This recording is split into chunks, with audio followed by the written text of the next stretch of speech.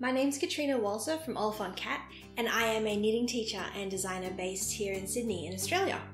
And welcome to episode 14 of my monthly podcast on the needles.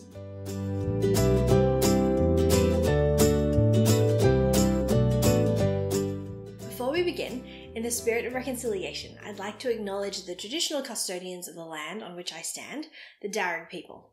I pay my respects to their elders past and present and extend that respect to all Aboriginal and Torres Strait Islander people today. So today is the 6th of October and I have a bunch of whips and FOs to show you, some of which have been very long running whips that are now FOs, which I'm pretty excited about. But first off, I have a coffee sponsor for the day. So I am drinking a long black, which thoroughly confused my barista because I always get cappuccinos. And if you don't know what a long black is, that's totally fine. They're called different things in different countries, and I don't know what all of those words are. So feel free to Google it if you're overseas.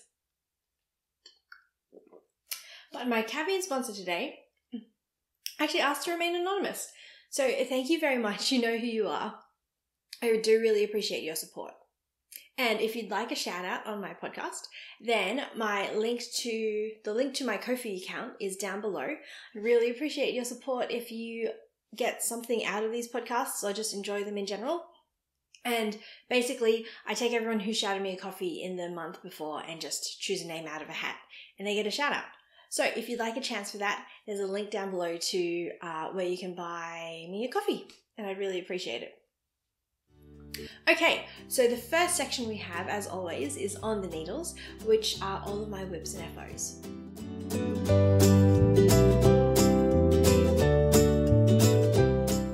So my first FO today is what I'm wearing. This is my May Aimer cardigan. Oof, that's a bit of a tongue twister. And I did finish it last month, so if you were here last month, you'll have seen this as an FO, but I hadn't blocked it yet. So I figured I would block it and show it to you. So here we are in all its glory. I'll stand up. It's about this long. And if you haven't seen this before, it is knit out of yarn from Saltbush Skeins, who are unfortunately no longer dying, but I think you can still find a little bit of her yarn knocking around on the internet. If I can find any stockists, I'll link them down below. And the colour was Melted Buffalo Bill. It's just a regular sock yarn. Now, at the end of my chat about this jacket last month, I said I didn't think it was going to grow much when I blocked it. Unfortunately, it did a little bit, so it does feel a little roomier than I meant for it to, but the main problem with it was that after I'd worn it for a while, the neckline was big enough, well, I realized that the neckline was big enough after I blocked it that it kept falling off my shoulders. So I fixed it using a crochet hook. So essentially what I did is that I did a little bit of crochet from the shoulder seam to the other shoulder seam on this side. And then I also did it on this side. And I did that basically at the neckline, the very edge of the collar up here. And that way it just cinched it all in a little bit.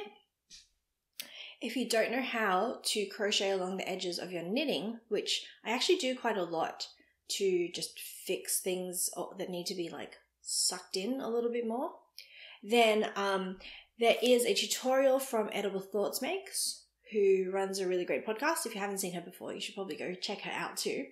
And I will put a link to that down below if you want to get some practice with your crochet skills. So yes, that's my May Aimer. I've been wearing a lot. It's very cozy. It's meant to be spring here, but it's still very cold and rainy, which is a bit of a trend the last couple of years in Sydney. So I think I'm going to get quite a bit of use out of this. My next FO is my Sizzle Pop. So if you've been here for a while, you will have seen this many times because it has been a very long running project. So I think I cast this on last October, probably. Something like that. I worked on it pretty consistently from October all the way through January or so, and then I decided to put it down because it was hurting my head a little bit too much. I wasn't as used to brioche back then as I am now, and so it just took a lot of mental energy to knit on. And then I put it into hibernation, which is what I call it when I just put things away and decide not to think about them or work on them anymore.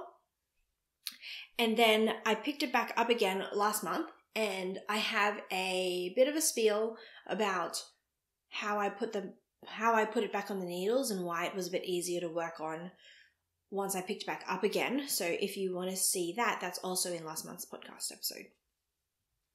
So the yarn is from Fortune Yarn Co., which is the variegated pinky colour on her Tweedy sock base. And it's called Watermelon Toolmarine. That's the colourway. And then the contrast colour, which is this lovely sort of greeny grey, is from By Corolla Down Under. I don't remember what the colourway was because she doesn't really do colourways because she's a natural dyer. So she just calls the colours based off of what she used to dye the yarn. And every dye lot is very, very different. So she doesn't really have colourways per se. So yeah, it is beautiful. What do I have to tell you about it? So the red stitch marker here is where I was last time I spoke to you. So it did definitely grow quite a bit. I was very intent on finishing basically every last speck of the yarn because I didn't want any leftovers. So technically I think it should be one repeat shorter if you do follow the pattern, or maybe like half a repeat shorter. But I just kept doing repeats until the yarn basically ran out. And it does mean that I ended in a bit of an awkward position because I didn't have enough yarn to do a full chart repeat. But it looks fine. I think it looks fine. But I also ended up having to do something really strange with the bind off. So if you look very closely, and hopefully it's not even that obvious. Where is it? So from this corner to this edge, the bind off is in the main colour or the variegated yarn. And then once you get to here, to the very end, the bind off is in the contrast colour because I ran out of yarn to finish the bind off. So I really, really used up every single speck of yarn that I had. And it's beautiful. Let me put this on. That's what it looks like. And one of the only upsides of the fact that it's being cold and rainy is that I can still wear my knits. So I'm looking forward to getting a lot of use out of this. Okay, the next FO I have is my Daphne top. And this one I'm very excited about because I have been working on this for a really long time and I'm very glad to finally have it off of my needles. So this is a pattern by Friday Knits, who is a designer down in Melbourne. It's got these gorgeous big puffy sleeves and a lot of I-cord detailing. It's got these cool cups here in the front and then some ribbing in the back to help with the fit. So this I put into hibernation probably in May or so because it was causing me a lot of headaches. Basically, I don't do so well with negative ease at the moment just because my body's changed a little bit and I'm still sort of struggling to figure out how to figure out sizing and things like that and what actually fits me. And with this top, it is written for negative ease and I did need quite a bit of negative ease at the top to make sure that it would all fit correctly. But then once it got to the waist and down, I didn't want it to be negative because it was just too tight around my tummy, which I don't love. So essentially what I did, I have talked a lot about all the modifications that I've done with this. So I'll pop a link up in the corner to the last podcast where I talked about the mods on the top. But basically, I rewrote the pattern. So I'm using all the stitch counts and the construction for the sleeves, but then I really changed how I knit the top. And then last podcast episode, I was up to here, I think. Wait, was this even on last podcast episode? No, I think I put this back on the needles between the last podcast episode and now. But the last time I showed this to you all, it was up to this I-cord right here, and I needed to do the body. So essentially what I did is because it was just being too tight, I increased like nobody's business. So I moved the increases. Usually when you do increases for waist shaping, you do them on the side. So most patterns will have you do 2 increases along what's essentially the side seam. And I say seam because it was done in the round, so there isn't actually a seam. But yeah, so usually you do 2 increases here on the side and then 2 on the other side. But there is a way of doing increases where you move those 4 increases around so that you have 1 here in the front and 1 here in the front on this side, basically in the middle, and then the same thing on the back. So that's what I did because I figured that would help the shaping a little bit better, especially around your stomach if you're trying to increase to get over like your tummy, essentially. So if you do increases down the sides, essentially what you're doing is making a triangle. And that's good for particular body shapes and particular garments. So it's usually pretty good for me because I have a bit of an hourglass shape. So I'm small at the top, small in the waist, and then I go out quite a bit quickly towards the edges. So I guess that's not an hourglass. I don't know, whatever. Trapezium. And so having increases on the sides usually works quite nicely for me because it just goes out. But if you move your increases to the front and the back, it makes more of a tube. So instead of just being a triangle, the increases spread out and they start spreading out this way. So it makes more of a cone. So I don't really know how to explain that any better, but that's essentially what's going on. Is that you're expanding not just sideways, but also frontways and backways. So that can work better if you are trying to emphasize different parts of your bodies, or in this part, hide different parts of your body, because I wasn't liking how tight it was on the tummy. So if I move the increases to the front, then it pushes it out more that way as opposed to just that way. So I hope that makes a bit of sense. If you want some guidance on how to do that for yourself, or how to change a pattern to use that sort of waist shaping instead of this sort of waist shaping, I will put a link to a great blog post from, I think, Amy Herzog down below onto how you can do that and how you can modify patterns to use a different type of shaping.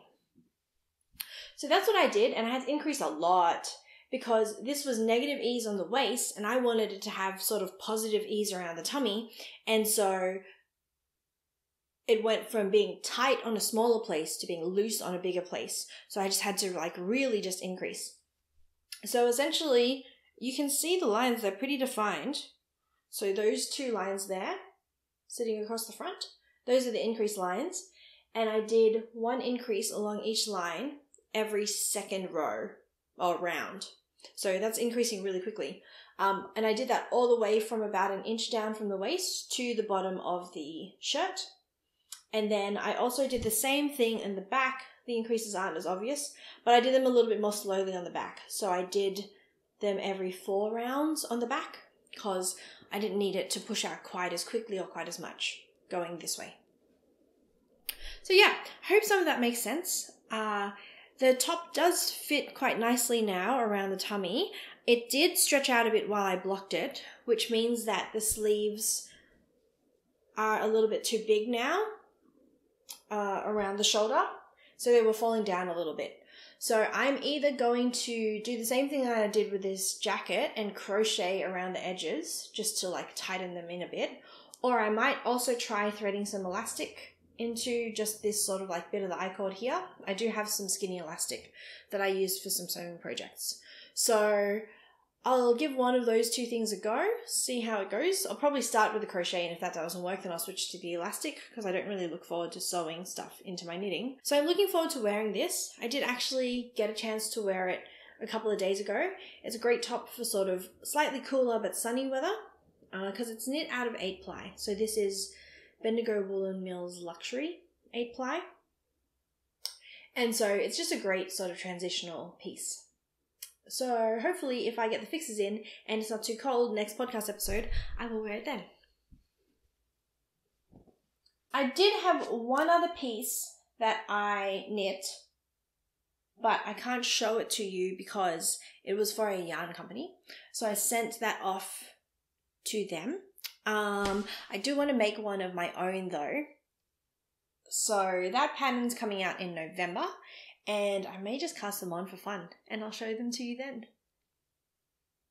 Okay, so I do have a whip, but it has to do with what I wanted to talk about for like life stuff. So I will do that now.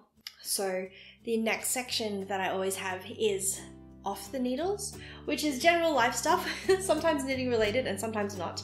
And this is definitely a bit of both because it has a whip involved.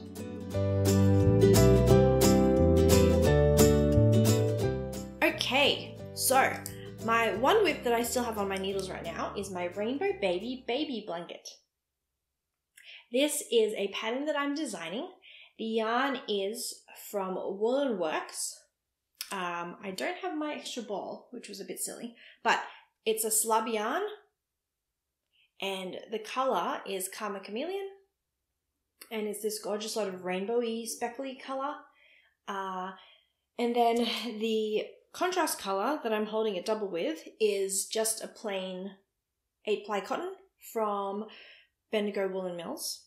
And so each of them by themselves, this is very plain, this is very intense, and when you hold them together, which is what I'm doing, it makes this gorgeous sort of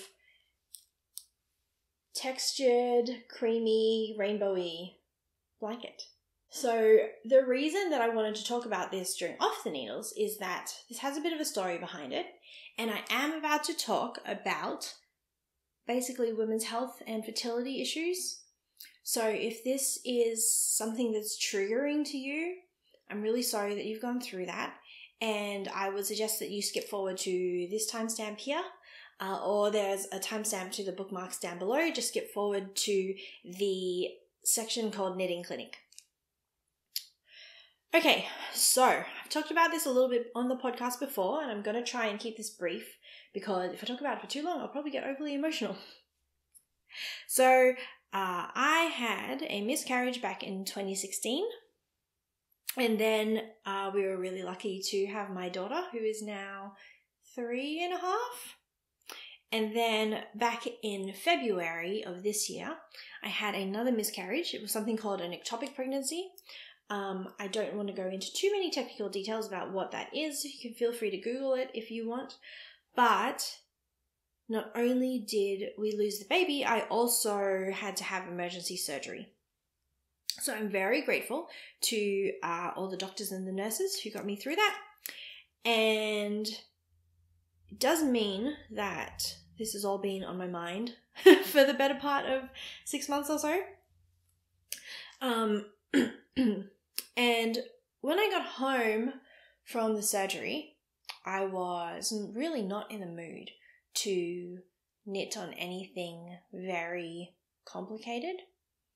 And luckily I had a baby blanket that I was knitting for my cousin's daughter that was essentially this blanket.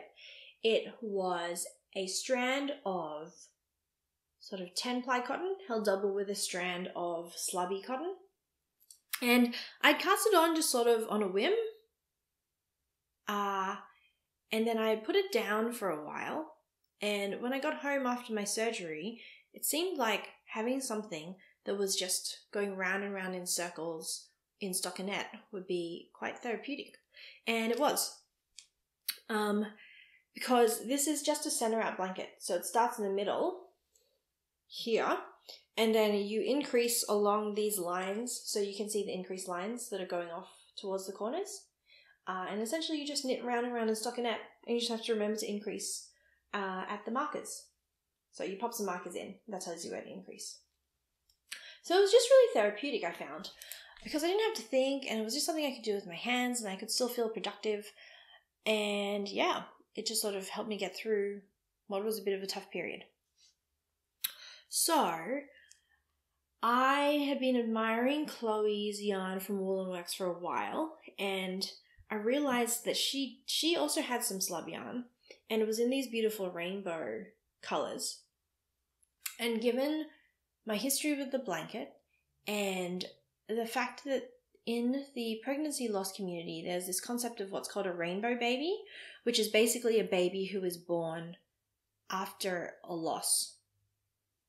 And so it just seemed like a really good idea to publish the pattern as a rainbow baby. I'm calling it the Rainbow Baby blanket. Yeah. So, yeah, sorry. Don't know how eloquent I can be about all of this, actually. I keep thinking that I'm okay talking about it, and I am in general, but still a little bit tough sometimes. So I feel like, what else did I want to tell you about this? So part of why I talk about this stuff, which is not stuff that people talk about a lot, is that it turns out that miscarriages are really, really common. So the current estimates that I've seen are somewhere between 1 in 4 and 1 in 5 pregnancies end in a miscarriage. And this is not something that anyone tells you until you have one yourself, because all of a sudden, as soon as you mention it to anybody, everyone has some sort of story about either themselves or a loved one who has gone through that. So it's very, very common, and I wish people would talk about it more, just because the first time you have one, you just don't know about any of these things, and then you just feel really alone until everyone starts telling you that they've also had experiences with it. So I just think we should talk about it more. The other thing too is that it turns out that there are a lot of communities and foundations and things that are involved in helping people through things like this. So if you're in Australia, I feel like a lot of people know about the Red Nose Foundation because of Red Nose Day. And I always thought that was about just child safety and infant protection and stuff.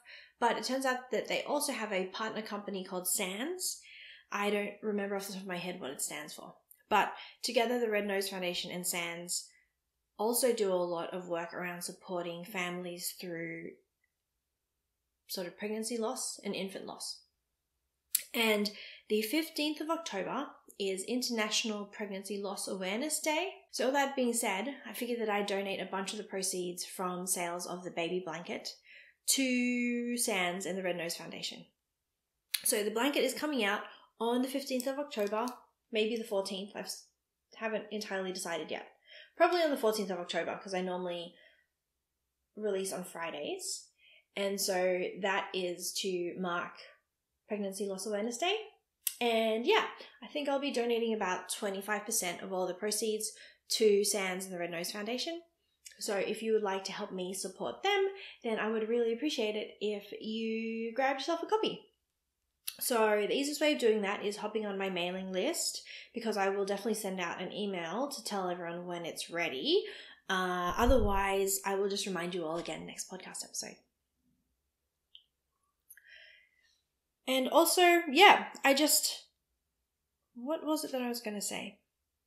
Oh, yes, it's a great self-care blanket, actually. So even if you're not going through anything to do with women's issues or fertility issues or anything like that, just in general, I thought it would be a great thing to release for people who just need a bit of a boost and a pick-me-up. I think that the idea of having something easy and happy to knit is just a great sort of thing to have in your back pocket for times when you're just down in general, regardless of what the reason is. So I've been calling it my self-care blanket behind the scenes, and I hope that maybe it'll help you get through something too. So if you are interested in knitting this as well, I should mention that Chloe from Wool & Works is going to be restocking some of the slub yarn. So definitely get on that, because the colours are gorgeous and the actual yarn is really fun. It's really nice to just hold double with something plain. So you don't even have to use the BWM cotton. Just feel free to use anything sort of plainish that's in your stash, that's in about 8 ply. And I have the directions for all the dimensions and how to do it and what size needles I recommend and stuff in the pattern. Oh, and one last thing that I wanted to say for Off the Needles is a quick follow-up from last month. I think I gave you all the impression that I hate all my knitting needles. I watched it back and I did really rant about how much I disliked various things for a long time. And I sort of didn't emphasize how much I do like my current set. So I do very much like the Swiv 360 cables from Chiago. Oh gosh, don't know how to pronounce that today. And they're working very well with my bamboo spin tips. So that combo is working really well for me and I do quite like it. Okay, that's Off the Needles. And the next section I have is Knitting Clinic.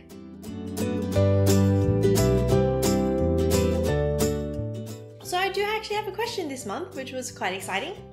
So, The question's from Jancy, and she asked, now that we're moving into warmer weather, which we are in the Southern Hemisphere, can we substitute cotton yarn for wool yarn in patterns? So the answer is yes and no. I feel like that is the answer for all substitution questions. The answer is always basically, yes, you can, but here are some things you need to watch out for. So, one of the things you can do that will most effectively help you level up your knitting is learning about the different properties of different fibers. So, cotton and wool are quite different in a lot of different ways. So the first thing you want to do is find a yarn that is in the same weight. So if it's a 10-ply pattern, you need in wool, you need a 10-ply pattern in cotton, etc. And I have a long tutorial video about yarn weights up here in the top left if you need that help. And then the next thing you need to do is have a think about what you're making. So here are the things that are different between cotton and wool. Wool is a lot lighter, so essentially for the same yardage or meterage of wool, the weight of the cotton, so not the yarn weight, like not the ply, but the actual literally how heavy it is higher in cotton. So that means that the same piece, because it uses the same number of meters of each, it will be literally heavier in the cotton than it is in the wool. So the other thing about cotton and wool is that cotton is less stretchy than wool. So not just in the terms of like if you pull on cotton it stretches less, but also it's less elastic. So if you take a bit of wool and you either wet it or you stretch it, when it dries and when it springs back, it actually does sort of go back into its original shape. Which is why when you block merino, it looks really sad and stretched out, but then when it dries, it shrinks back into about where you wanted it to be. Cotton, on the other hand, doesn't have that memory. So as it stretches out, it doesn't spring back. It just stays stretched. So if you put both the weight and the lack of stretchiness together, what that means for cotton garments is that because they're heavy, they sink down more, and because they don't stretch back, they stay stretched out, which means that cotton over time grows, essentially. So that's not necessarily a bad thing, but it is just something that you have to watch out for. Because if you don't manage it correctly, all of your garments will stretch out. So cotton's great for things like blankets, shawls, things where the sizing isn't very particular. If it is something where the sizing matters, like obviously a cardigan or a jumper or a shirt, there are a couple of things you want to watch out for. So first off, you want it to be light. Try and find a pattern that uses less yarn. So things that are really good for that are tank tops or lighter weight garments that don't eat your yarn up. So there's particular stitch patterns that I can think of, like cables, for example. Cables use a lot of yarn, like a lot of yarn. If you've ever knit cables, you'll have noticed that you need to buy a lot more balls for a cable jumper than you do for a plain jumper. So maybe avoid the cables. But things like stockinette are usually fine, and lace as well is usually fine in cotton because it's a lot lighter and it uses less yarn. So the final piece isn't as heavy and it won't stretch itself out. Also, if you can do it in a lighter weight yarn, as in, say, a 4-ply or a fingering, rather than a 10-ply or a worsted, then that is also a lot lighter, so it'll keep its shape a little bit more easily. So, for example, I have a 4-ply dress that I made in cotton that has lasted me a decade. It's been totally fine. I don't think it's stretched out much. I mean, it's a dress, so it's meant to be a bit longer, so maybe it's stretched out lengthways and I just haven't noticed. But, yeah, literally I've had it for 10 years and it's totally fine still. So, try and find things that are a lighter weight, a little bit less material, definitely less dense in terms of the stitches. And also, if it's a pattern that is seamed, don't convert it to being in the round. So the thing with seams is that they help things keep their structure, and they also help things keep their length, essentially. And they provide support for the knitted pieces, and they carry some of the weight. So if something is seamless, all of the weight is just dragging down. But when there are seams involved, some of that weight is transferred to the seam because the seam itself is very, very inelastic. So it carries some of the weight for you. So all that being said is that seamed garments won't stretch out quite as much vertically. So I would actually recommend trying to find a seamed piece in the first place if you want to knit with cotton in a garment. And also, don't convert something from a seamed pattern into a pattern in the round if you are knitting it in cotton. If you hate seaming, that's totally fine. I used to hate seaming as well. There is a link up here for the method I use to seam now, which has made me stop hating seaming. Essentially use a crochet hook, and the tutorial is for complete beginners to crochet. So if you've never used a hook before, don't worry, just give it a watch. It's actually pretty straightforward. So yeah, those are all the tips that I have for converting stuff into cotton. If you are interested in more tips about converting or substituting different yarn types and fibers, let me know, because I haven't had an idea for a video on that topic for a really long time. And if enough of you would like it, then I'll probably get into gear and actually make it. Okay, the final section is up next, which is where I talk about what is going on next month.